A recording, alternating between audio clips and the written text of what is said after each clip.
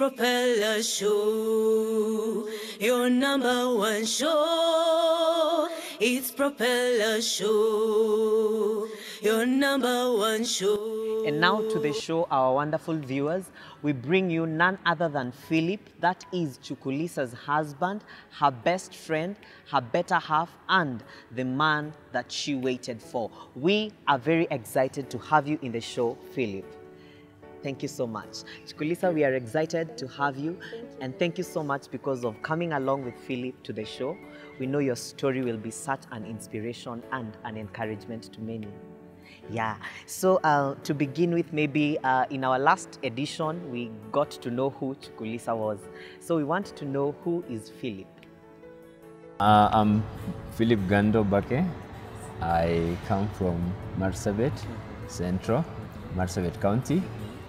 I am born again, Christian. I love the Lord Jesus Christ as my personal Savior.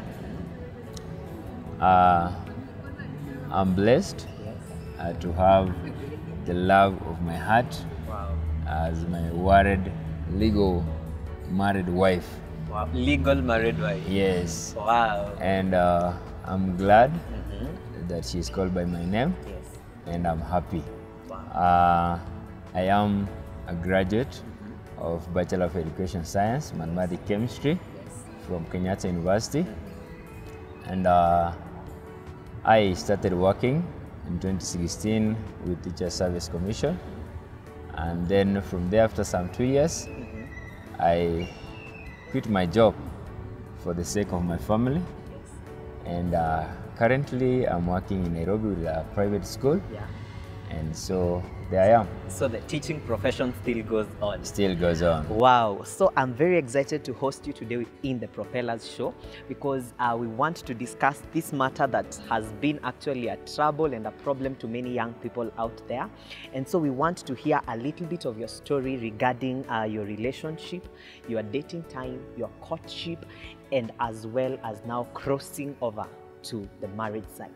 So probably we can begin with the relationship. Philip, how did you get to meet the wonderful Christine? Okay. It's interesting how I met her. There was a conference back at our home church at ACK Segante. That is my church. And this day we had a conference that goes for 4 days. We invited many leaders from different areas, Ethiopia and stuff. And that day I was leading a program. It was a morning session. That was back in 2012, April. And so I was leading the program as usual as I lead. And out of the many congregations that I saw, there was this pretty lady that I saw from far. And truly speaking, I got something new in my mind. And I felt there was something that I saw. Wow. So can we say it was love at first sight? Yes, it can be. So, okay, I went on with the program as usual, and after the service, in the evening, it was bonding time. So I did not have all the courage to meet her. So I took some of my friends, bonding time. So I went to greet her. And that time, when I greeted her and talked to her, and we shared a bit of testimonies and how the service was the new day that I still recall as if it was yesterday. Wow. That is when I met her. That is when you met her. Yes. Christine, do you agree? Yes. You still remember that moment? I remember the moment. And was it the same for you? Did you see him leading the program and you're like, wow, who is that man on the altar? For me, it was different.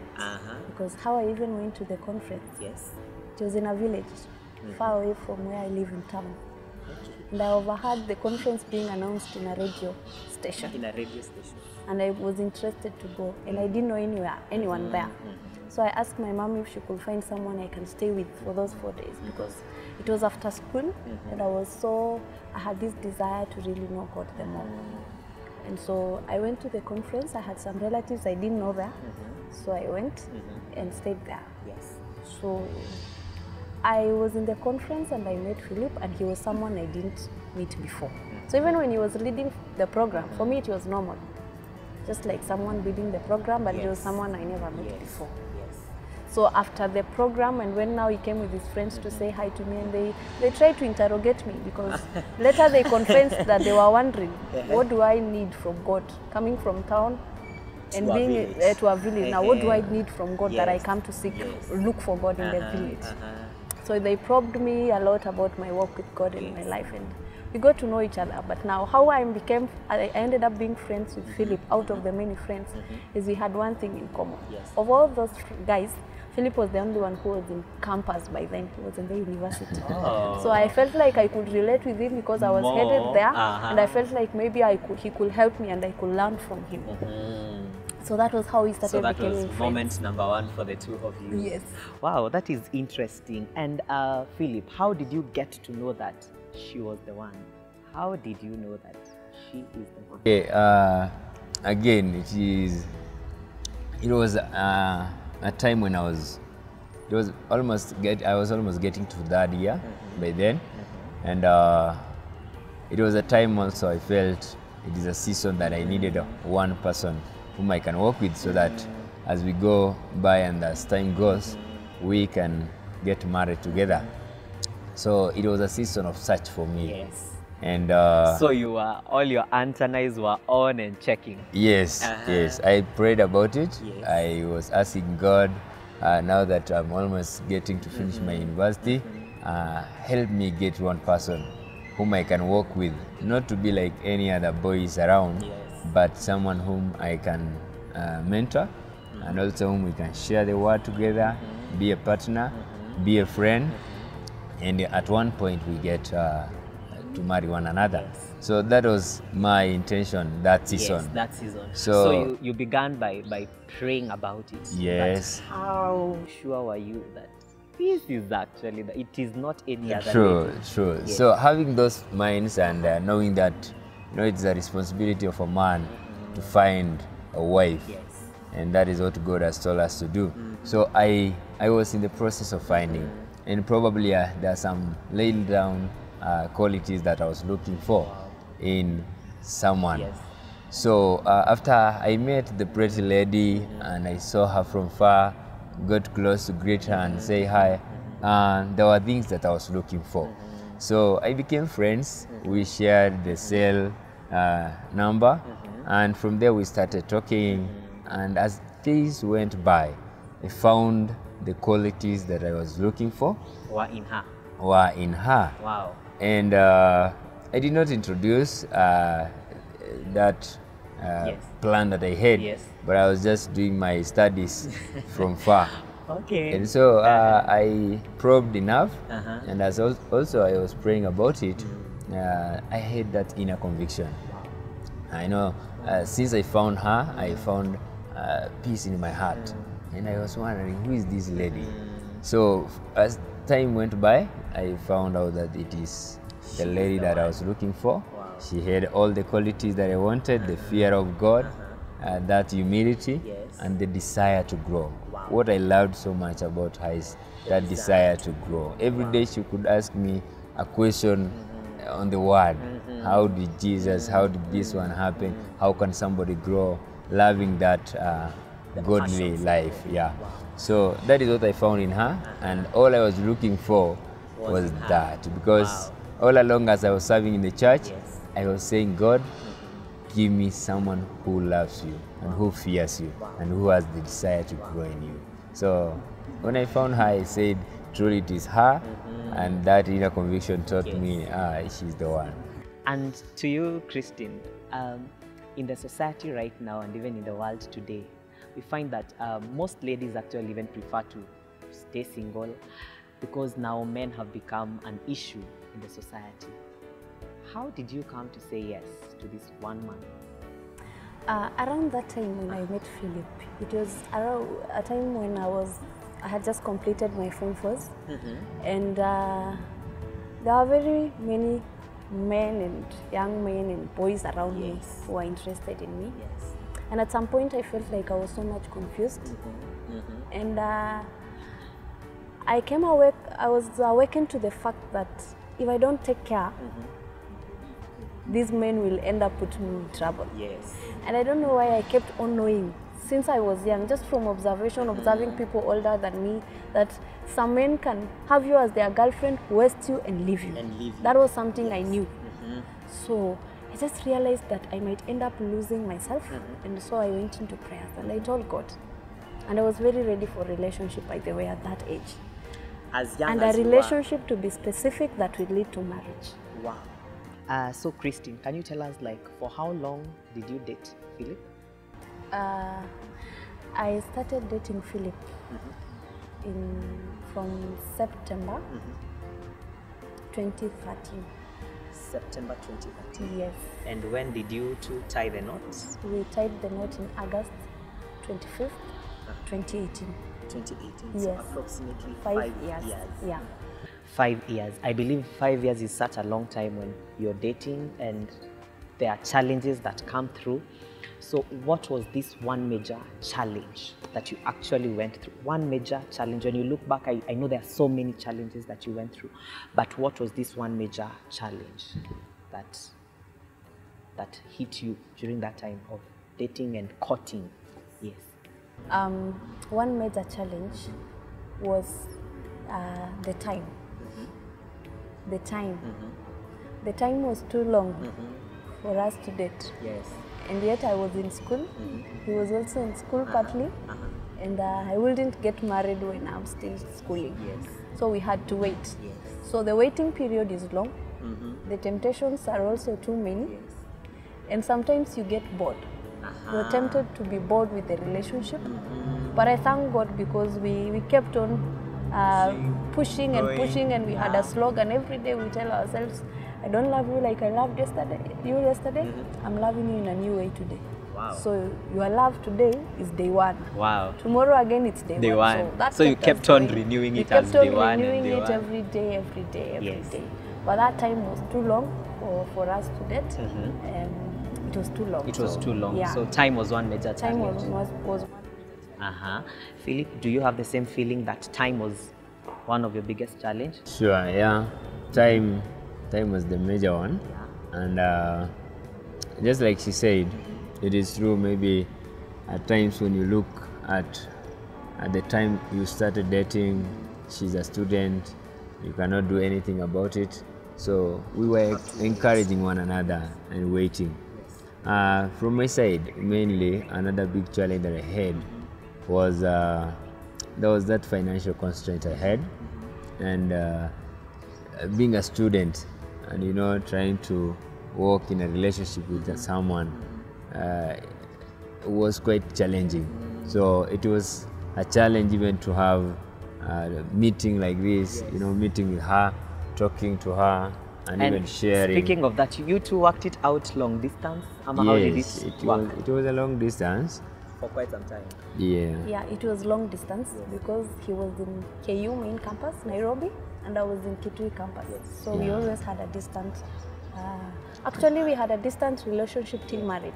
Because even after he finished school, he went back to work in Moyale, and I was left in school. Then after finishing school, I came to work in Nairobi. So it has always been distant. Yeah, that distance. Yes. But we like the distance again because it is a strength. Yes. Because having that distance also helps you from getting into some temptations. Yes.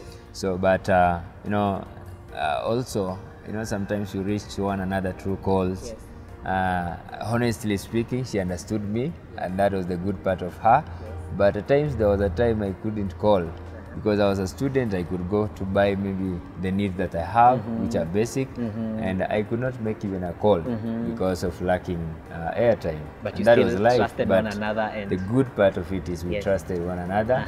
She encouraged me, I encouraged her. The time we get to chat with one another, it was all about God has a purpose in our life. He has a reason to why He brought us together. And though the beginning is small, we knew that God will make our end to be big. Wow. So actually that is what convinced me that she is the lady that I was looking for. Because she was also patient with you. Patient, Yes. understanding, Yes. so ready to understand me, Yes. and always encouraging me. Wow, Yeah. that is such a testimony, and I'm meant to understand because I've heard that both of you come from Marsabit. So during that time when you're just almost tying the knot, how was it like for you? Did your people appreciate Philip when he was coming in to ask for your hand in marriage? And did your people embrace Christine when now you are like, this is the woman that I've chosen? Or how was it like for the two of you? Christine, we can start off with you. The issue of cultural differences has always been an issue and a fear in our relationship, even as we went on dating. That means that the two of you, you have a cultural line. We have a cultural line because I am a Borana Yes. and he is a Burji. Okay, okay. And these two communities are like rivals. Even at home, they never intermarry. They hardly intermarry. So there was that gap and difference between the two communities. And so here we are, two people from two different communities that don't like each other. And we are dating by faith. Yeah, and we were there dating by faith for 5 years, believing that someday we are going to break the barriers of cultural differences and that we are going to marry. So God was faithful, but it has always been a fear. And I can also say, even as I tried to disclose the issue of me having someone already and wanting to settle down with someone, even to my mom, I had that fear. And definitely, even as I shared with my people, there was that feedback that I got that was not good. Why would you want to marry someone from that community? Yes. Does it mean there's no one from our community that you could marry? Why do you want to get us to be close with that community? Of course, those questions were there all over around me, but there was a secret that made us overcome. Yes. And because we had made an agreement that the two of us, that we are going to, no matter what, settle down together. Because we stood on the word of God. There's a scripture in Ephesians that says, He himself is our peace, because He has made the two one. Yes. And He broke the dividing wall of hostility. And Paul was talking about the Jews and the Gentiles.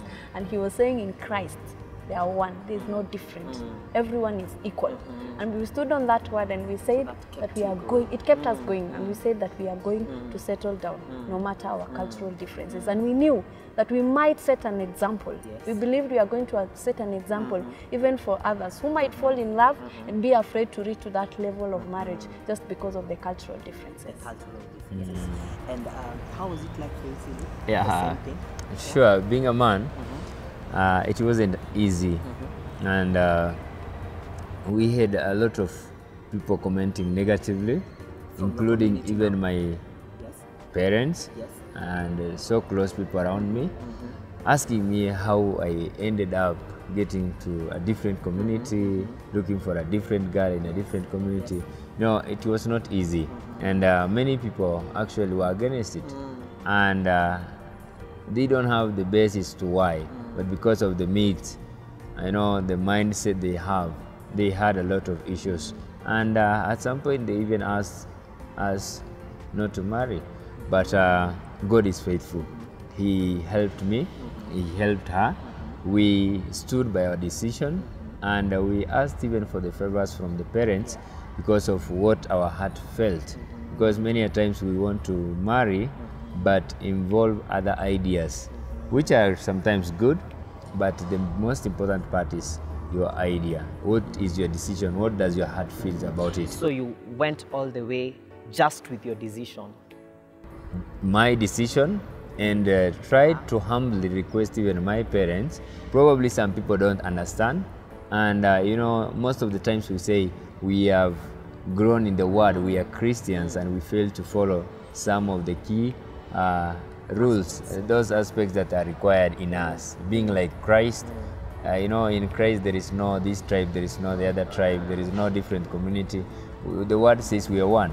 And so it took long for us to explain ourselves that we are one, because people look at us and see us as different communities, but we never saw each other as different, because we say that kept you going. That and from the word go, our relationship, we said we lay our relationship on our faith. Wow. And God being the foundation, we said we fear none, no one else around us. So we kept on even requesting. We cannot go against our parents, but we tried all we can to request them so that they can help us to walk through this journey and even get married. And we thank God, we thank our parents because they finally agreed, and we had a wonderful marriage. But the challenge was that cultural difference. Wow. And how old are you in your marriage right now? We are 9 months. Can you say that for your case, marriage is a bed of roses, or there are challenges that you have already encountered in the previous, say, like 9 months that you've been in it? I agree to the fact that marriage is not a bed of roses. And one of the challenges that we have experienced in our marriage is the distance, which was so major for us. My husband was working in Moyale, I'm working in Nairobi, and sometimes working, even going for field works in Kakamega. Okay. And the distance was too big. So around 4 months down the line, I wasn't even feeling like I was married. Yes. Because my husband is far. Nyumbani unakuja, unajipanga. You're all alone. If you don't want, you don't cook, you sleep. So I was feeling like I'm not yet a wife. I was not feeling the marriage. So the distance was so tough for us. That was the challenge that we had, the major. The other challenge is when you meet, even having dated Philip for 5 years, I came to realize that I still don't know him much. So it is a learning experience. Marriage is a school, whereby you start learning this person, you start learning his characters, and there are things you also need to unlearn so that now you can have your common ground from which you operate as a family. Yes. So how did you overcome the distance challenge, Philip? Yeah, distance was the main challenge that we had from the time we started dating all up the to way the to marriage. Yes. And even after marriage, Yes. I was working in Moyale, she got a chance to work in Nairobi. So the distance was too wide.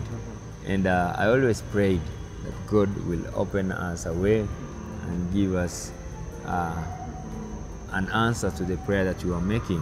Because truly, as she said, the distance that we had was wide, and then that feeling of, we are nearly married, and then we are not staying at one place. It's a time we were to be together and to learn one another. So we felt the distance was wide. And at some point, I felt like it is a time for me to decide and say family first, then my job later. So I just trusted in the Lord, and we decided, after some agreement that we made, we said, let it be, but family first, and then our job come later. So since we had that agreement, we decided that I quit my job, not for any reasons, but just for the sake of my family. So you quit the job in Moyale and relocated to Nairobi? Yeah, I quit my job in Moyale, and then, with no even hope of getting another one, but just to make sure that our family is together, we can bond together. It's a time, a season for us to learn one another, work together, and even encourage one another. So that is how I decided. So that was it. You quit your job, you came to Nairobi, and right now you got another job. Yeah, I thank God.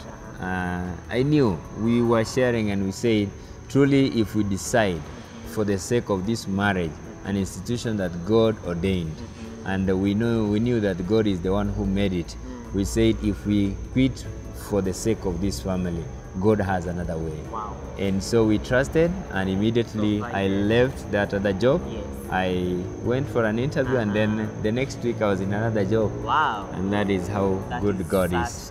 Yeah. Allow me to say, Eric, that one thing we need to learn, and even our viewers need to learn, is that marriage is an institution that God ordains, and He honors the institution.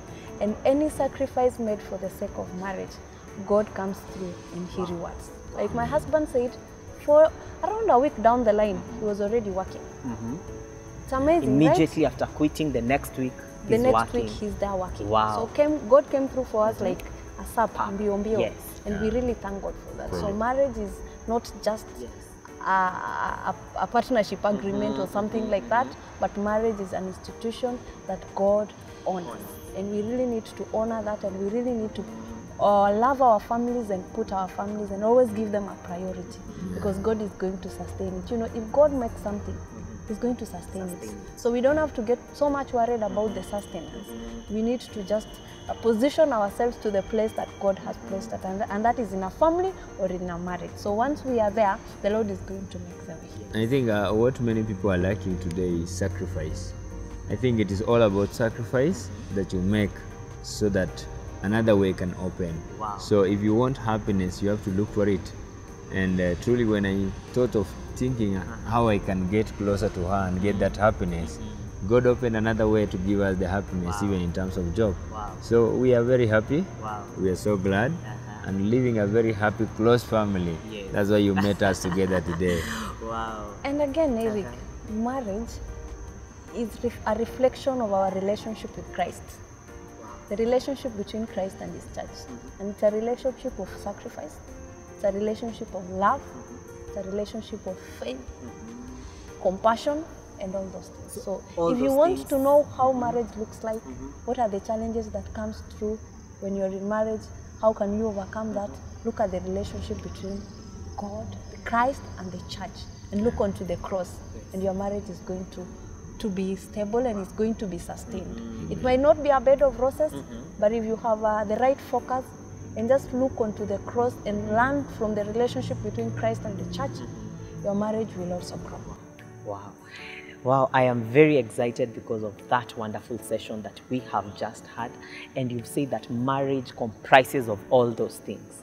And we are very excited because I know our viewers and their stories will never remain the same. So probably in one word each, you can just tell something to our viewers, just one secret that will make marriage work in one word.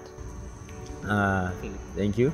Yes, true. They say it's not bed of roses, but truly I tell you and I tell my viewers that marriage is so beautiful. It's a nice thing to be in, and many people fear getting married because of some small things, small issues that they hear about marriage. But the good part, the taste of the marriage is so great.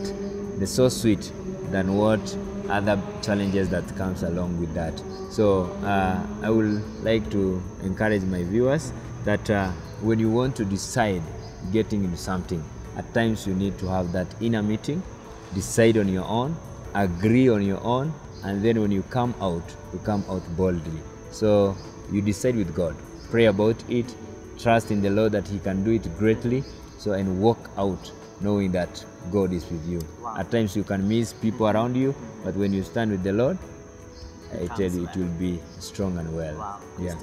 I will say marriage is lovely, it is beautiful, and for anyone who wants to get into marriage or who is already in marriage, I will say this: work on your foundation.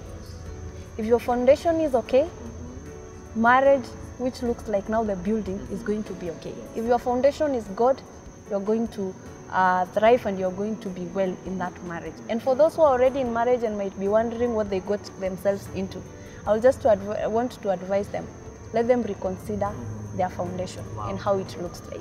If they can be able to renovate that, then I think their marriage is going to be well.